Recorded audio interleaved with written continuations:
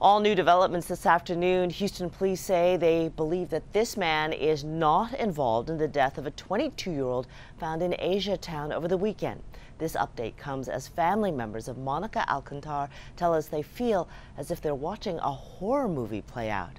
Stephanie Whitfield has been following this story for several days and joins us now. Stephanie. Family and friends describe Monica Alcantar as sensitive and goofy. They never imagined they'd be planning her funeral this week. This is a horror movie. Her aunt says the 22-year-old was last seen on August 26th, leaving this condominium complex in southwest Houston. Loved ones started worrying when she didn't show up to a family gathering.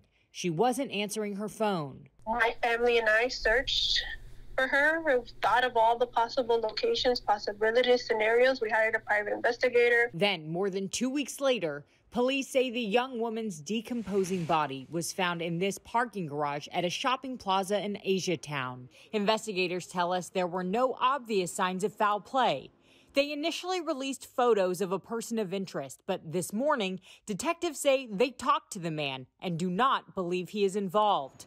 Police say they're still waiting to learn the cause of death. In the meantime, I think the circumstances are horrific. Family members continue to wait for answers and closure. Stephanie Whitfield, KHOU 11 News.